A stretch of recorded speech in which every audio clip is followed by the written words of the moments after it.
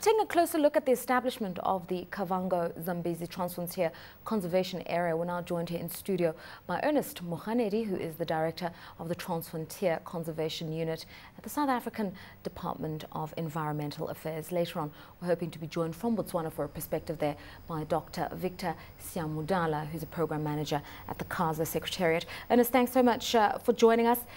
The Transfrontier Conservation Area, it's existed for quite a while now, but now the 5 countries have entered into a treaty. What does that mean? Well, let me start by greeting the viewers at home and to just say that the first Transfrontier Conservation Areas to be established in the region was between South Africa and Botswana, and that was Kalahari Transfrontier Park. Right. And other Transfrontier Conservation Areas were later established.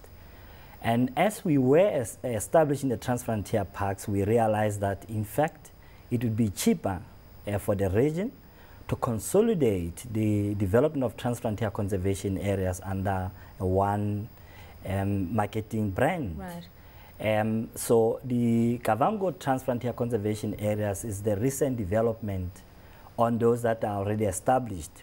But I think it's important to indicate the significance of the signing of the treaty by the 5 heads of state in Angola recently. Right. The treaty provides for a legal mechanism for the officials of the countries to establish structures that are responsible for managing and developing the Transfrontier Conservation Areas. When we talk about those structures, what do we mean exactly? Because some would say, you know, you've got a fairly wealthy country like South Africa versus a country that's had its own liquidity challenges like Zimbabwe, the kinds of resources that each member state is meant to commit to making the Transfrontier Park a success? Well, it is important just to mention that whilst South Africa might be having the resources, when it comes to Transfrontier Conservation Areas, there are instances where the portion of a park is bigger in a neighboring country. I'll give an example. Kalahari Transfrontier Park, the bigger portion belongs to Botswana and the smaller portion to South Africa. And of course, the bigger money is made by South Africans because they have investment on their component. Yeah. So in that instance, the contribution to the park is not necessarily going to be equal, and the benefits accruing from the park is also not necessarily going to be equal. Yeah. Let's get a view from Dr. Siamudaala here. Thanks so much for joining us on the line from Botswana. We really need to ensure that this Transfrontier Park works well, that it's successful. What sort of lessons can we learn from Botswana? Because as has been said by Ernest earlier on, initially this was a relationship between South Africa and Botswana. So you've had legway in terms of developing models of conservation success. Well, I think there are a lot of lessons that KAZA can learn from the other TFCs that were established much earlier than the KAZA Transfrontier Conservation Area.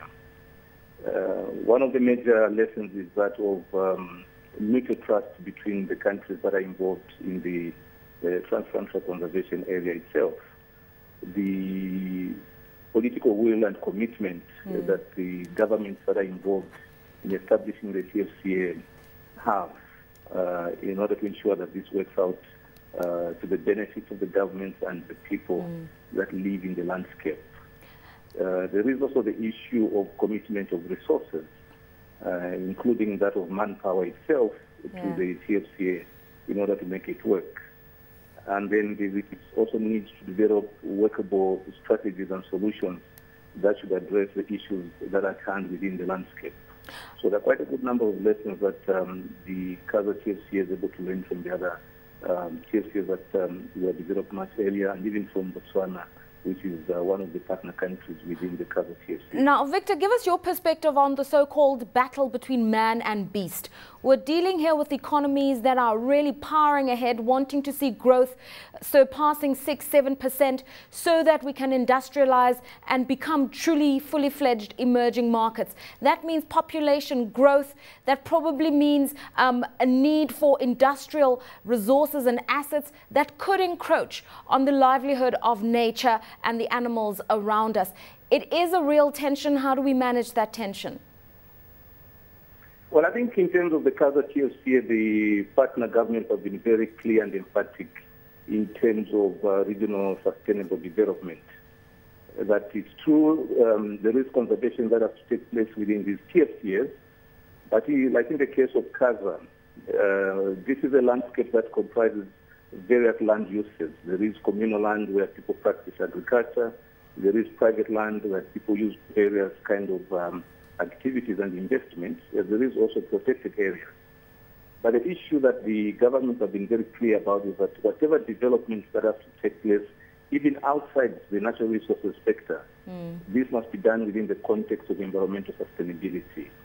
I think there's one thing that we have to be very clear as developing countries in Southern Africa, right, is that we do not need to damage the environment in our continued quest to industrialize, because there is a direct relationship between industrialization and economic growth with the environment itself. If we damage the environment to a level that it cannot be reversed, right, even the industries themselves will find it very difficult to sustain their growth. I'd just like to get Ernest, I'd like to get Ernest's comment on this one. You know, in the whole commodity play, we're increasingly moving into outside of urban areas, into these rural communities, into these national heritage sites. There was the case of Mapungubwe recently and prospecting for coal. So it's a real tension. I think it's important to remind the viewers at home that the future of the world is dependent on us striking a balance between industrialization and natural resources that we depend on for our living. An example would be the water production in Lesotho, in the mountain of Lesotho, for an example, that serves Gauteng Economic Center, that we are dependent in the conservation of the landscape that produces that water which we need today and which will be needed even tomorrow and by the future generations. It's important also just to mention that as we speak, there was a meeting this morning between the Department of Environmental Affairs and Coal of Africa. And the purpose of that meeting was to find a solution to striking a balance between the need to do mining and to preserve the natural resources for current use and for use by the future generations as well. Ernest, let's move this thing forward. There's obviously synergy between a Transfrontier park, for instance, and growing ecotourism. And tourism, we're told, could be a huge gainer for GDP and job creation. What are we doing in that area? Well, I think it's important just to mention, maybe let me cite the Kalahari Transfrontier Park, that since the park was declared a Transfrontier park, the numbers of the travelers to the park has increased. I want to cite the reason why that is the case. We established a tourist access facility which allows people in Namibia to visit Kalahari. It also allows the German travelers who come by big numbers to Namibia to access the park. And that's a clear indication of the value that we can derive from the natural resources whilst we are preserving them. Final comment from you, Victor. There's also a question of securing borders, because once it's a Transfrontier park, the borders are fairly fluid. Two issues, big problems that we have in Southern Africa with rhino and elephant poaching. So there's a big need to police some of these borders for the protection of these animals. But secondly, it's the economic issue you're talking about. If we have better policing and better monitoring, then we can also manage issues like climate change and see which areas are more susceptible.